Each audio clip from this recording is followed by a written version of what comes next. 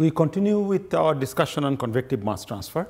So today is 26th lecture. So I think a little behind. So I will need about 3 lectures more to wind up the course, and then that will make about 29 lectures. So the initially planned 12 to 13 tutorial, I will try to squeeze them in about 11 tutorials so that we have 40 contact hours as per the mandate. Yesterday, if you remember, in the last lecture, we talked about mass transfer between a solid and a fluid, and in that context, I had introduced a mass transfer coefficient, which was shown to be related to the effective concentration boundary layer thickness. So it is delta effective by d, diffusion coefficient. So this parameter is also called the boundary layer mass transfer coefficient.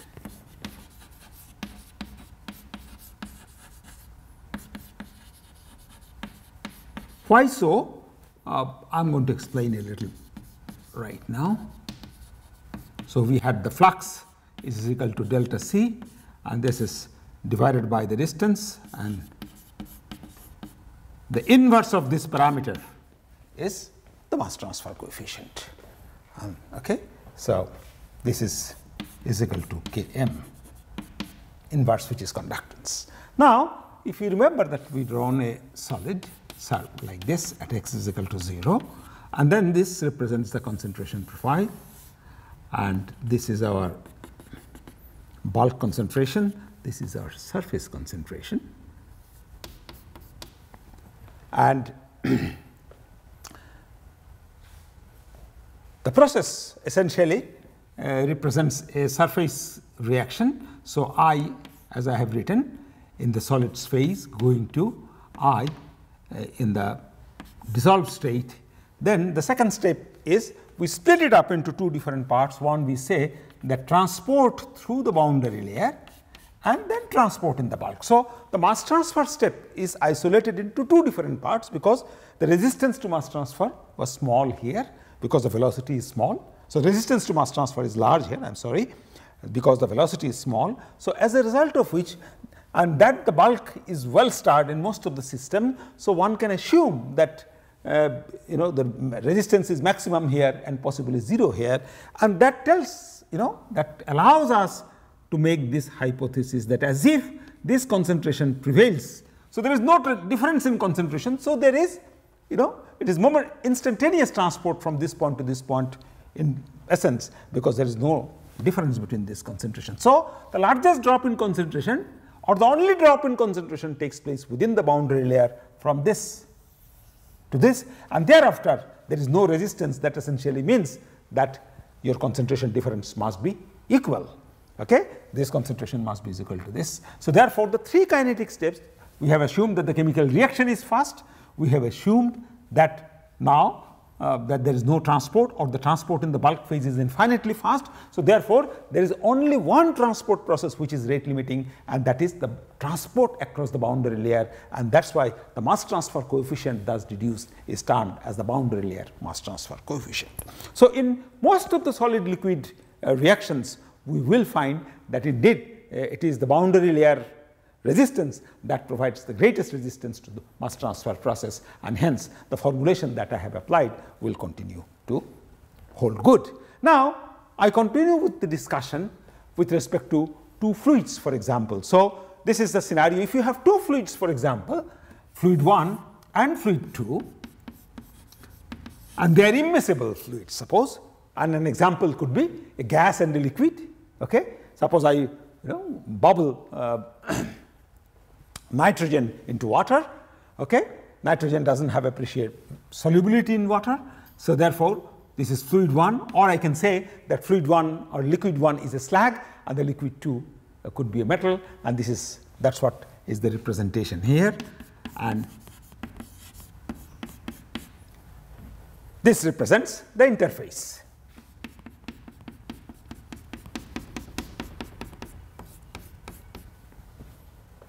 And if I have to explain the process further to exemplify, suppose this is slag and this is metal.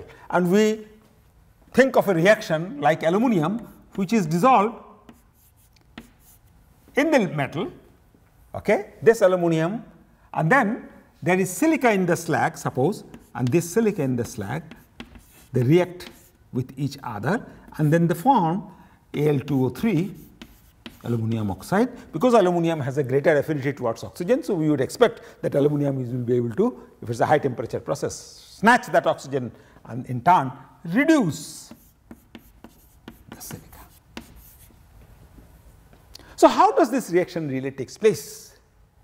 This reaction takes place because aluminum is there in the metal, and the aluminum has to go to the interface. Silicon is there, silica is there, it has to come to the slag metal interface, and this reaction is a heterogeneous reaction, and this takes place not here, but it takes place only at the interface. And heterogeneous reactions, as we all know, the rate of the heterogeneous reactions are proportional to the surface area of the interface, because it is at the interface that the reaction takes place. On the other hand, in homogeneous reaction, the rate of reaction is proportional to the volume of the reaction domain, because homogeneous reactions takes place everywhere. So, silica transfers to the interface, dissolved aluminum transfers to the interface, both of them react, alumina is formed, the alumina now goes to the slag. So, there is a product migration in the, and there is a silicon migration in the metal phase. So, there are 4 mass transfer steps involved in this particular reaction, and halfway, that is 2 after the 2 steps, once aluminum has gone there, silica has come here, and then the chemical reaction, if they meet at the interface, then the chemical reaction can take place, and then the product. So, therefore, if you look at these possibilities, the possibilities here could be that the chemical reaction could be rate limiting, or mass transfer could be rate limiting. And if you say mass transfer is rate limiting, there could be one mass transfer step as rate limiting, or the second number of mass transfer step as the rate limiting. And as I have indicated, as a thumb rule, we will most of the time expect that mass transfer is rate limiting, because this slag metal reactions etc. basically takes place at high temperature, and as a result of which we can expect that the rate of the chemical reaction is going to be significantly larger, it is going to be fast. So, the approach towards equilibrium, state of equilibrium, will be really rapid. So, given that, if we now see that, suppose we say that reactants are, the product mass transports are not rate limiting. Okay? So, the slowest kinetic step, slowest step of the 5 steps that I have. So, we have a chemical reaction here, which is sitting inside the circle, say, and the 4 arrows represents the 4 mass transfer step. So, the overall rate of the process is a function of all these rates. They are all working in series, mind it. So, their summation of the individual rates will give me the overall rates of the process. But if chemical reaction is in equilibrium, if the product transports are also really fast, in that case, if we assume that only reactant transports to the interface are rate limiting, there are 2 rate limiting steps. In that case, we can simplify this scenario in terms of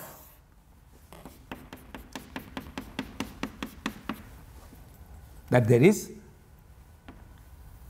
this is the concentration of silica, and sorry, this I have written another way, bulk concentration is constant. So, this is the concentration of silica, and then similarly we will expect that the concentration profile here.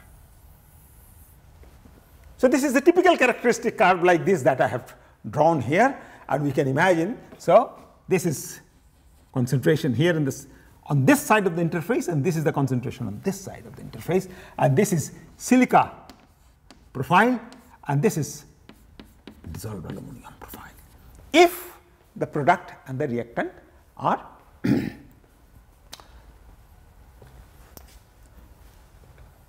if the products, transport of the product is not rate limiting, only there is resistance in the process as far as the reactant concentrations are.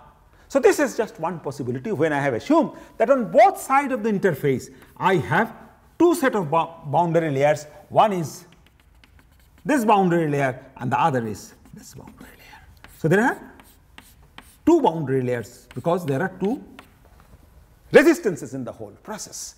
The other case is that if we assume that, look, I want to make it simplified, that now I am saying that only one of this, only one is rate limiting. In that case, I will draw the aluminum concentration, dissolved aluminum concentration, because this is now the straight line. This is case 2 when the product, the reactant silica in the slag, the transfer of silica from the slag to the interface is rate limiting, but not the aluminum. So there is no resistance here. Concentration everywhere is same. That's what the concept I introduced here when I say that I can bring this concentration right up to here, because I am assuming that within the bulk of the liquid, the starting is good, mixing is rapid, so there is no essentially concentration difference. If there is no concentration difference, there is no resistance. So now the moment I assume that in the melt phase, there is negligible resistance of aluminum transport. So whatever is the concentration of aluminum here, it reaches instantaneously at this. So if I draw the graph like this, one can look at the graph and then one can say that, look, this is basically the slag phase transport is the transport in the slag phase is a rate limiting or the slowest step. Already I have assumed that chemical reaction is in equilibrium, product transfer rates are also very, very fast. The first case I showed you with a curved line here, the situation in which I have two set of boundary layers on either side of the interface, and now in the second case I assume that dissolved aluminum concentration is uniform here, which means there is no melt phase resistance. Transport of reactant within the melt phase is not rate limiting, and in that case I have a characteristics.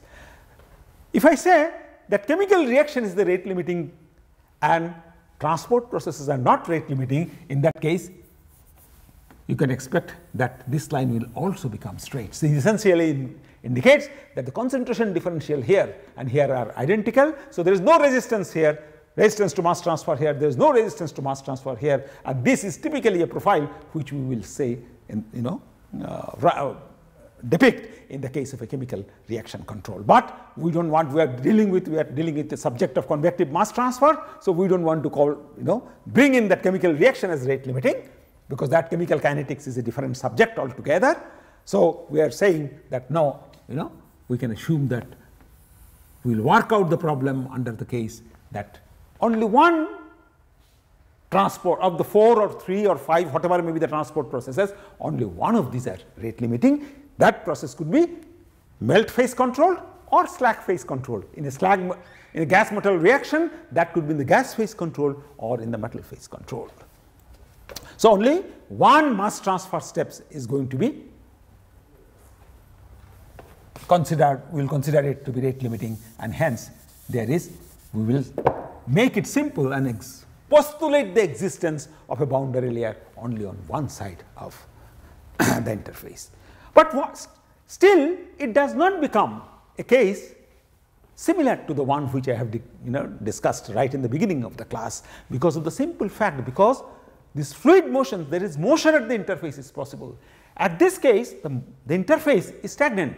The layer of molecule or atom which is in contact with the solid, remains perpetually in contact with the interface or within the solid. So the solid surface only sees this particular molecule, because of the prevalence of no slip boundary condition. But on the other hand, what happens?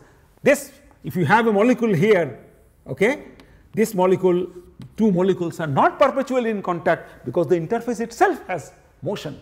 So therefore the interface gets renewal, and therefore we can say that fresh material to the interface comes. So this particular, if you sit on this particular element, I will see that, well, at this moment it is in contact with somebody or some molecule which has a very high concentration. After some time it is in contact with some other molecule which is a very low concentration. So it is exposed to a different kind of a scenario which is substantially different or entirely different from what I have depicted in the case of the solid liquid mass transfer scenario. So the surface, we say, this interface, while it is fixed here, in this case the interface has a capability to renew.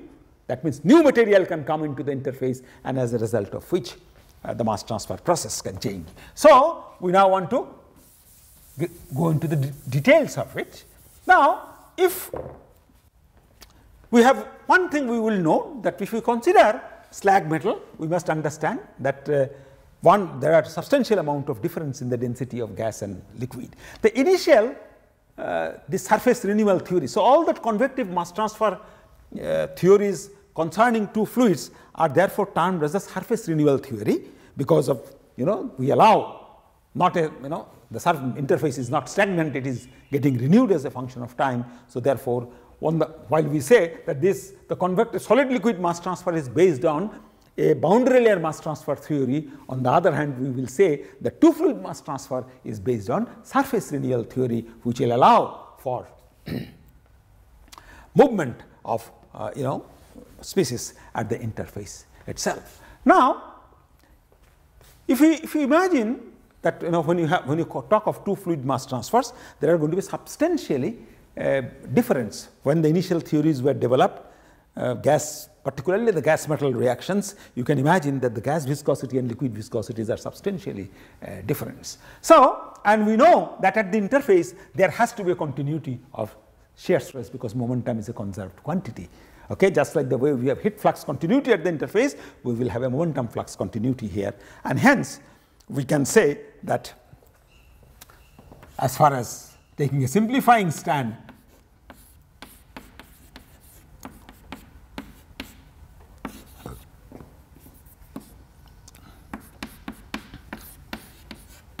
so the velocity gradient, these are the shear continuity of the shear stress expression at interface. That is what is this. Okay? And now you understand that if the viscosities are largely different, so will be the velocity gradients in the two. So, therefore, the material, suppose if we say that this is my gas and this is my liquid, okay? So, I can expect that the liquid viscosities are going to be substantially larger than the gas viscosity, and as a result of which the velocity gradient in the liquid is going to be much smaller than the velocity gradient, because this is a small number multiplied by a large number and this is a large number multiplied by a small number. Okay? This essentially tells that continuity of shear stress dictates that the velocity gradient within the denser phase is going to be almost negligible or very small. So, therefore, we can say velocity gradients are small mean ones. With respect to the gas, the liquid has started to behave like a solid. Okay? So, from the gas, if species is being transferred into the liquid, we can per se approximate the scenario as if mass transfer is taking place from a fluid into a solid, given that at the interface there has to be continuity of shear stress. So, one approximations that we can, or the scientist who derived this concept we will discuss here, Higbie's model.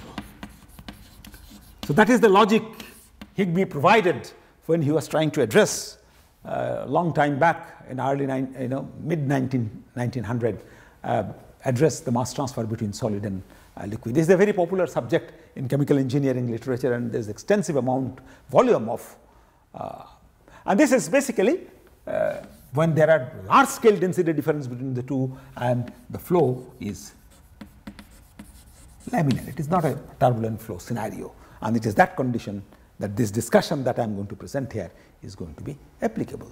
So, one approximation is that in the denser phase, suppose if I say that I have a liquid surface here and then I have a gas here, and from the gas something is getting absorbed into the liquid.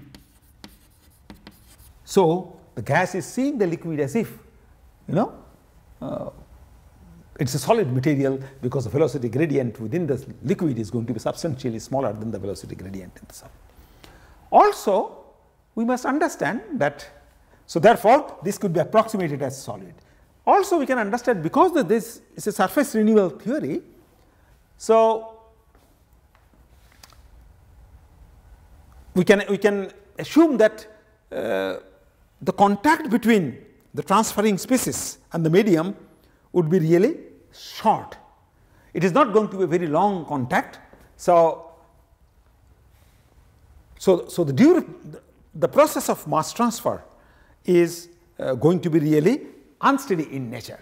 Now, the moment I say that, look, with respect to gas this becomes liquid, this becomes solid because of the criteria that I have discussed, low velocity gradient or small velocity gradient, this becomes solid. So I can say that we know that if this is treated as a motionless media, so the mechanism of mass transfer on this side of the interface is going to be diffusion, okay, because this is being treated with respect to the gas as a solid. That's what was done by Higbie.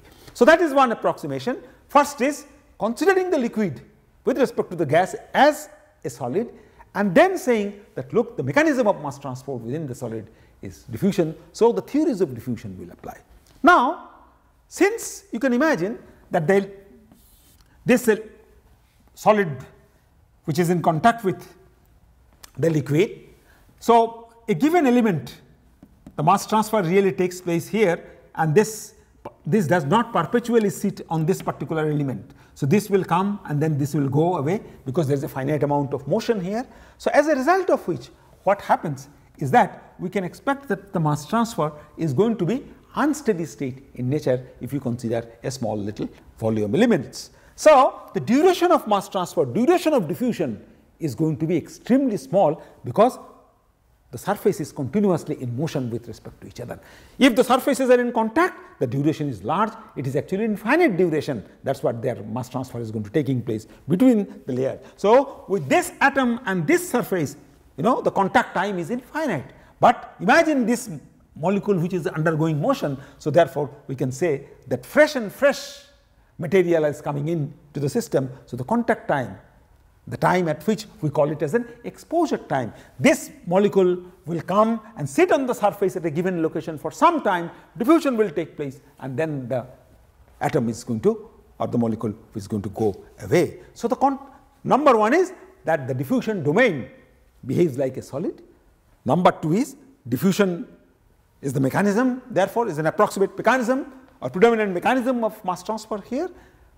The diffusion is unsteady, and if the contact time is extremely short, as I am saying, in that case what happens, we can imagine no matter what is the size of the volume of the diffusion, the diffusing species sees the domain as a semi-infinite domain because the contact time is small, and within that short time it can only penetrate a little bit distance. So no matter whether the other boundary is here or there, it is not able to see the far end of the boundary, and therefore the semi-infinite approximation will hold good subject to the condition that I have already mentioned. So I reiterate again, it is a solid domain, that is what we are going to treat. It is a diffusion mechanism, it is an unsteady state diffusion, and because the contact time is short, as I have explained, diffusion domain can be treated as a semi-infinite domain. If that is so, then we have the concept of unsteady state diffusion that we have already done, okay, in the semi-infinite media will apply, and there we have seen that the time average flux is given, if you remember, in terms of Cs star minus Cb, okay, multiplied by 2, and this is the expression that I have derived on the basis of the error function solution, because given that 4 criteria that I have just now mentioned, okay, this essentially implies that the diffusion equation in the semi-infinite medium will give me, and this solution, this is because the chemical reaction is rate limiting, not rate limiting, so therefore the surface concentration will be known to us, it is going to be fixed for all time, okay, and therefore this is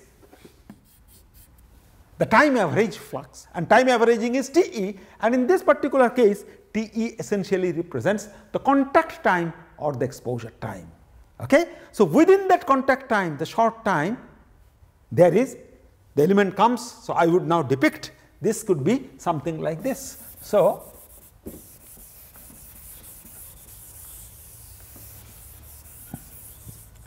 you can see that the mass transfer takes place, we have an element here, okay, that element comes at the interface, it sits here, it travels with the solid, and then it ejects.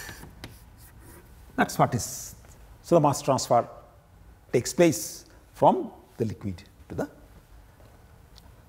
gas, and this element, okay, so from here to here, this is the time for which the mass transfer is really taking place, and this time which is sort of a dwell time or sitting time, is termed as the exposure time, and it is for this duration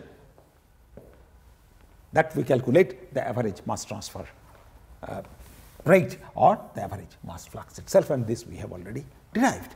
Okay? And we say that this is actually, and then we have, this is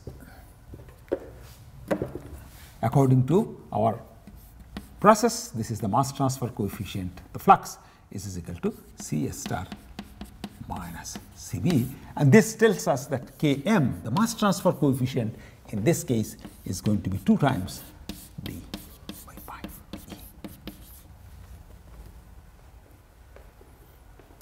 In steady state diffusion, one characteristic is that if you look at, because this is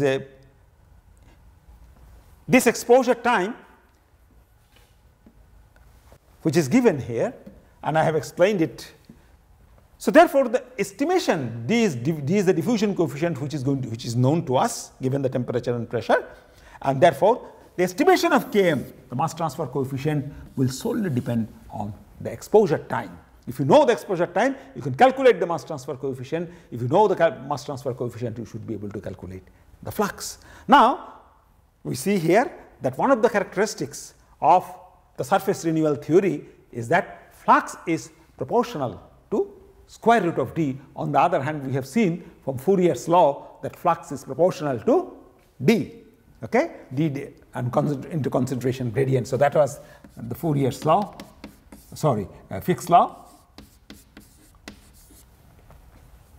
But the flux is proportional to d, but in the case of surface renewal theory, what we see that always we will see this dependence, that the mass transfer coefficient, or the flux is going to be proportional to d to the power half. Similarly, if you do Km, okay, the mass transfer coefficient, the same square root d dependence comes into the picture. But in the case of here, for example, we will see that the mass transfer coefficient is inversely proportional. Km, as I have indicated earlier, is equal to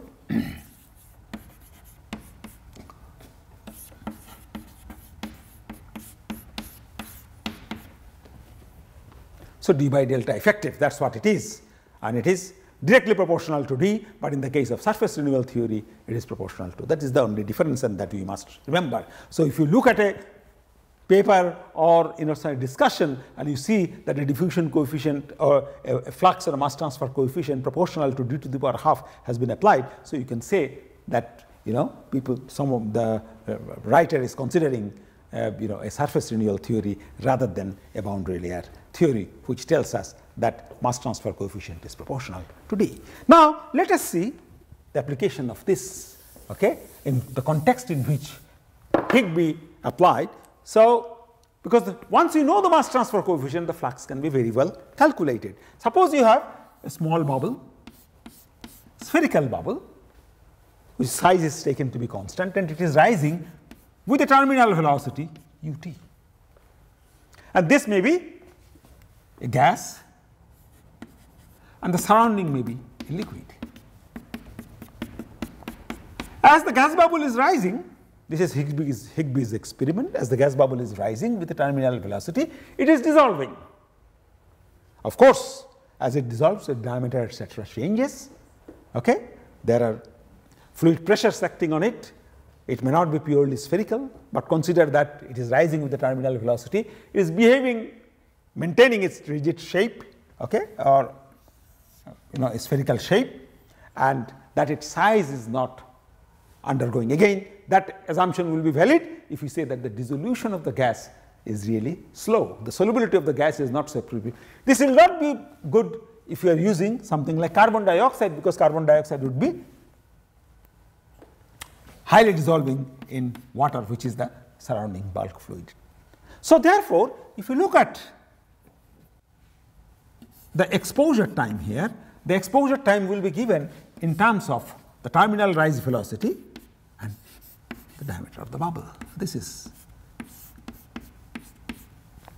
So as the bubble rises up, okay, so you can imagine that this part comes here and that is what happens when the bubble has moved through a distance about dE. So, therefore, the mass transfer coefficient can now be given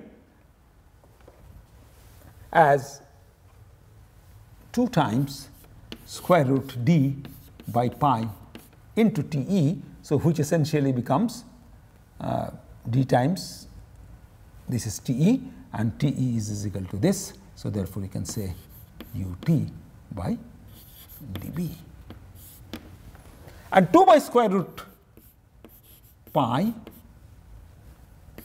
and then we can say this is ut by dB into, we can say this is square root of t, and 2 by square root of pi is equal to, so let us go from here, is equal to, so mass transfer coefficient is equal to 1.13, that is what is 2 by square root of pi, and we have, I can write it as ut by dB raised to the power half into d raised to the power half. If you multiply this Km into dB, I want to bring in the dimensionless groups into the picture. So, I multiplied dB and divided by the diffusion coefficient, and same thing if I do here, then whatever I am going to get here is that this will be is equal to ut into dB raised to the power half, and this is going to be 1 by d to the power half.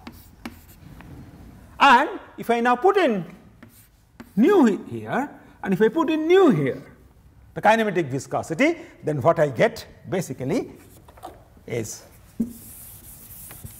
1.13 into Reynolds, which is diameter based Reynolds number raised to the power half, and this is the Schmidt number raised to the power half, and we can say 1.13 into Peclet number raised to the power half, in which the mass transfer Peclet number is equal to Reynolds number multiplied by the Schmidt number. We have the heat transfer Peclet number also, then we will get is applicable to forced convection, and we are going to get then Reynolds number multiplied by the Prandtl number. And this is the correlation based on which the analysis gas liquid mass transfer was analyzed for the first time, as early as in during the middle of 1900th century. 19th century.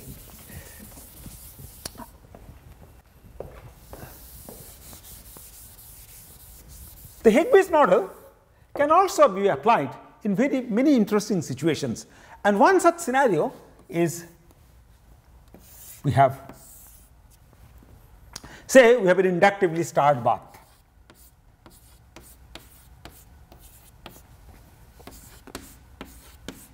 That is how inductively stirred baths are represented, because there are coils there. So, the moment you take a slice, the coils look like hollow spheres, hollow circles. So, therefore, if you have an inductively stirred bath and this is the central line, the flow is like this. So, you have a gas phase here. Many times in metals, for example, aluminum, etc., magnesium is added as an inoculant. Inoculant means that you want to, this will dissolve, and then during the solidification process, these inoculants are going to facilitate nucleation at multiple sizes, multiple sites. So, magnesium is added to the melt, and what happens is this magnesium has a high vapor pressure. So, the magnesium, whatever you add, the magnesium tends to be lost from the melt to the, or alternatively you can pose the problem that you take a melt which contains magnesium, because magnesium has high vapor pressure. So, magnesium has an inherent tendency to go from here to the gas phase. Now, if you postulate now that look, there is a resistance here and we have a bulk concentration, and this bulk concentration is going to change and we have, so that is the kind of a concentration that is going to, the mixing is going to be much rapid here. So, the boundary layer existence is on this side. This is the surface concentration and this is the bulk concentration. And now, the bulk concentration is higher than the surface concentration. That is how it is going. Whatever magnesium is reaching the surface, magnesium in the dissolved state reaching the surface is becoming magnesium gas phase. So, at this interface, the concentration of magnesium must be smaller than here, and that is how, that is the driving force, that is how. So, this value you can assume, you can look at, this is the axis of concentration. So, this concentration is smaller than this concentration. So, this is bulk concentration which is changing as a function of time, and the moment the magnesium reaches here, then what happens? The magnesium is evaporated from the system. So, whether you add magnesium or magnesium exists in the melt, okay, if you hit it, then there is going to be a progressive decay of magnesium with respect to the initial concentration. If you want to find it out, that at what rate magnesium is going to be going out of the same melt, in that case one can apply. If the stirring is not too rapid, if you assume that there is a laminar flow and this represents the radius of the vessel, and suppose you say that I know the velocity, okay, at the surface velocity, which is suppose v, where from v could be known? The v could be known from visual observation, and then 2r by v essentially will represent, sorry,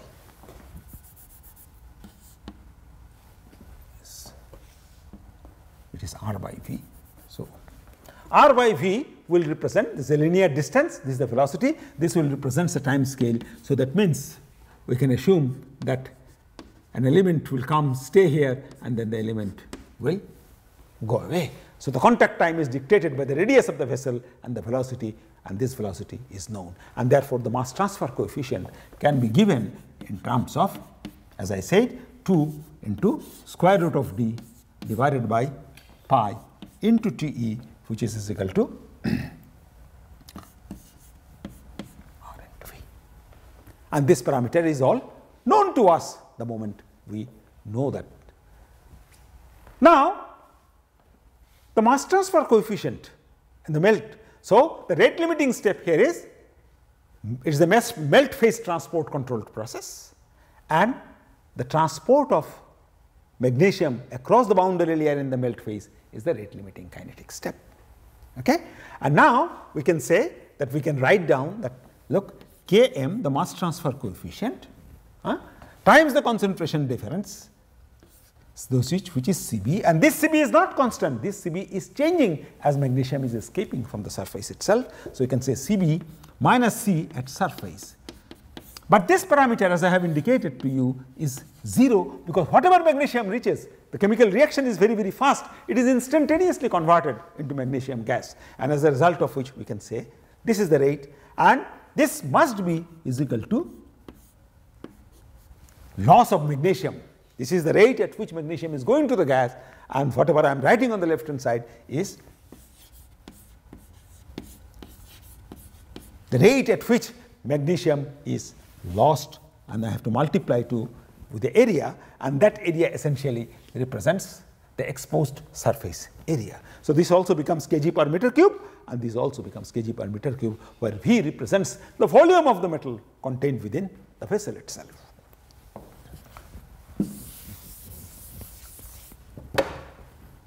And if you now look at this term, so you get dCb, so rate of change of concentration over Cb, and then we have minus A times Km divided by volume into dt, subject to the condition that at t is equal to 0, Cb is equal to Cb I, the initial concentration of magnesium before loss has started to place. So, if I am melting, it is a melting experiment.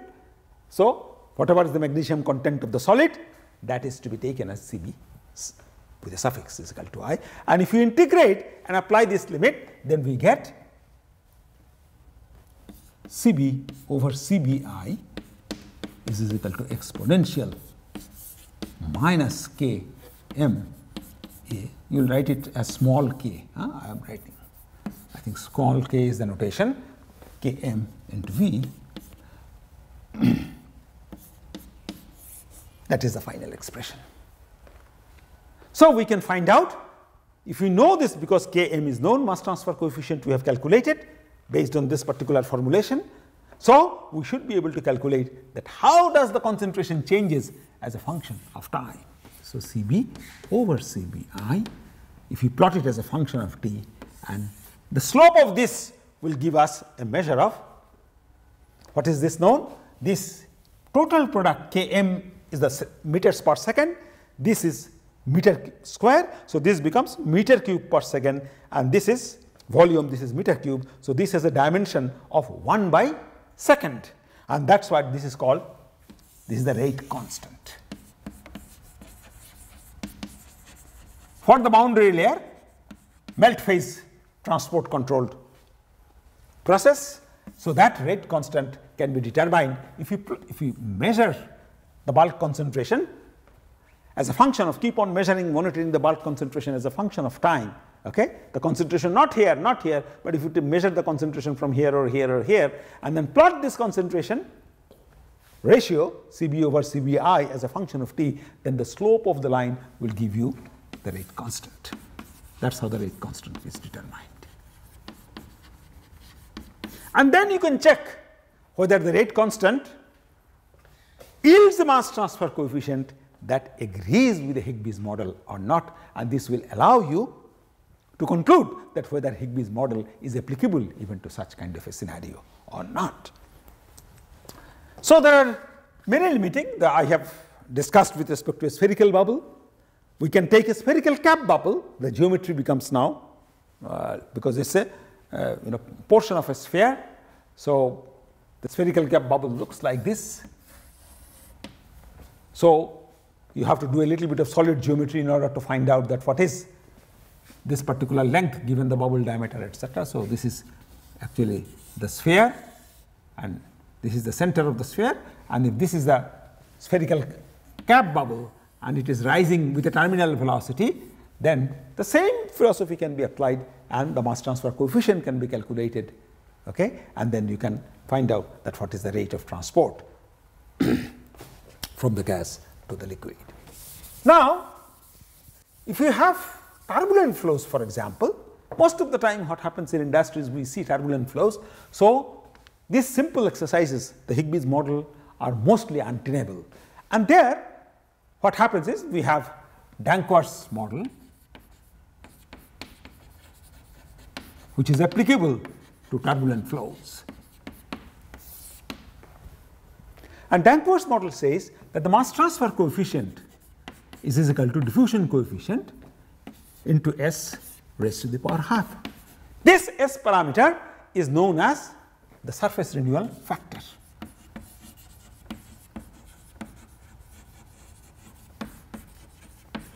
And this has a dimension of 1 by second. So meter square per second, 1 by second. So we get square root of it, we get meters per second, and that is exactly the dimension of the mass transfer coefficient. Again, the characteristics of d to the power half comes out here because it is a surface renewal theory. Dankwart's model is also based on surface renewal concept, so therefore that characteristics of. Now, the surface renewal factor is a parameter which is difficult to determine from theoretically, but the mass transfer coefficient in turbulent flows can be determined or can be estimated from what is known as small eddy theory and large eddy theories. These are not, of course, within the scope of the course, but I can write down the expression and then show you what it essentially implies. So, in order to calculate mass transfer coefficient, you will require a surface renewal factor, but this surface renewal factor is a parameter which is to be determined alternatively, or you can say you can find out the mass transfer coefficient through a relevant theory and then determine that what is the surface renewal factor for the given process. And as I said that Dankwart's model is applicable to turbulent flow, so therefore we will there are two possibilities, there are many possibilities actually. Two theories are very popular. One is called a small eddy theory and the other is called a large eddy theory.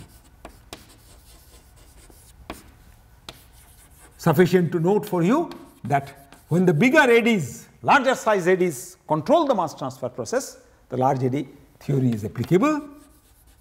On the other hand, when small eddies are controlling the mass transfer, okay, so this scenario possibly is going to be closer to the laminar flow. This is far away from the laminar flow. So small eddies, basically if the mass transfer is taking place between the wall, near the solid wall or so, the small eddy theory is going to be applicable. And in this case, the mass transfer coefficient is given in terms of,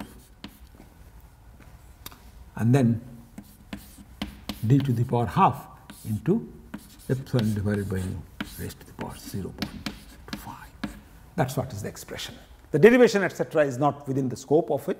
So this is d to the power half, and this represents the energy dissipation. So this could be, suppose, the starting energy, this could be proportional to the starting energy or a measure of the starting energy, and this represents the kinematic viscosity of the fluid.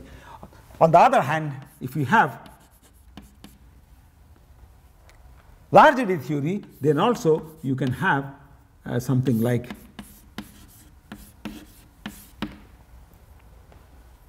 I think it is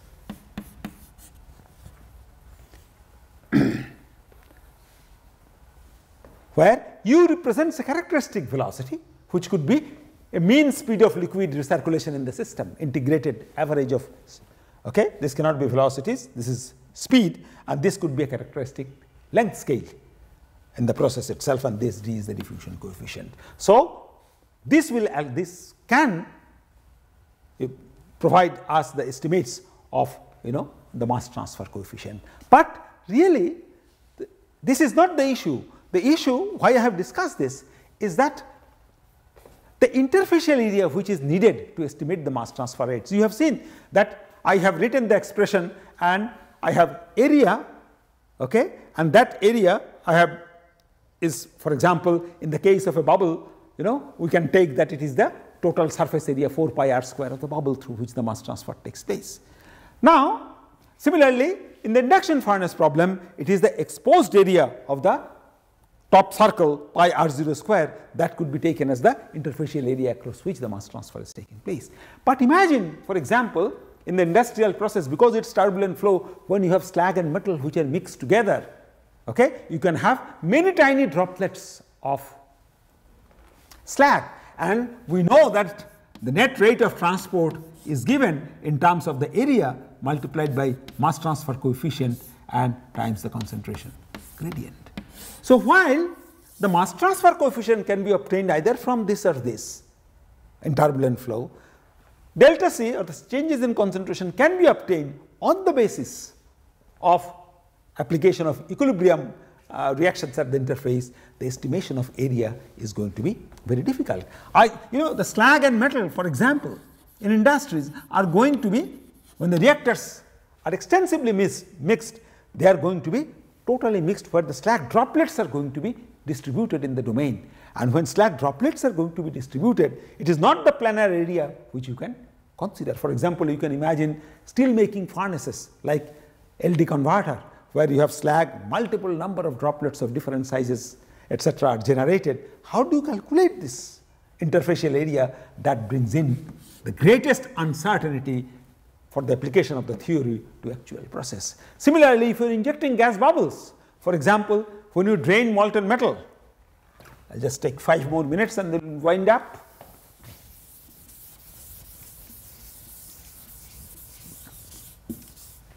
Suppose if you have a metal container and then you are emptying a furnace, the molten metal comes here, okay, from one furnace, you are emptying one furnace into another vessel. So this is the stream from furnace, and this is, say, my ladle.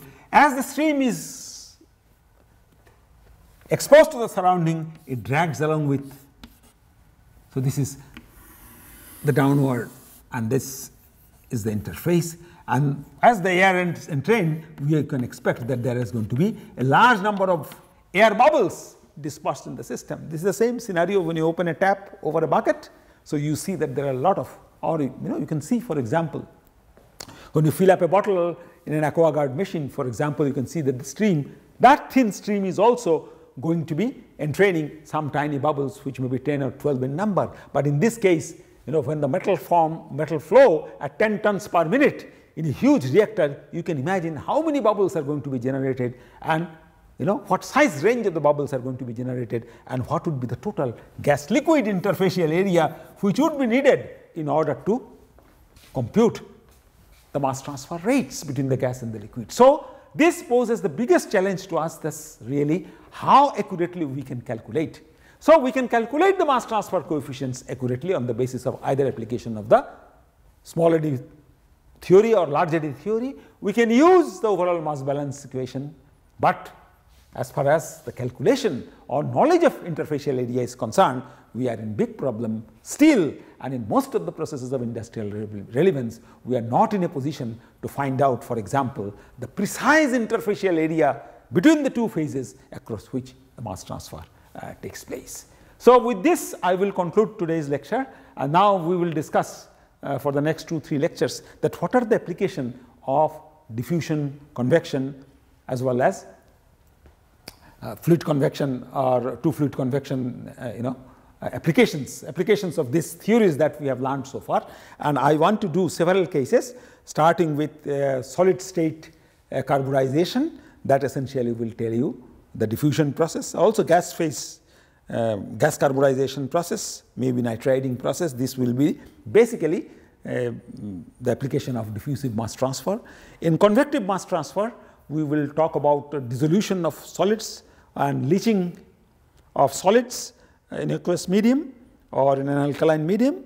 And as far as the two fluid mass transfer is concerned, we will talk about the dissolution of gases. Particularly this example we are going to take, that how air gets entrained into steel, and how really air gets, or oxygen and nitrogen gets dissolved in the molten metal. So 4 or 5 cases I am going to address, and I am going to demonstrate that through those examples how the theories that we have learned so far can be applied to the analysis of practical problems.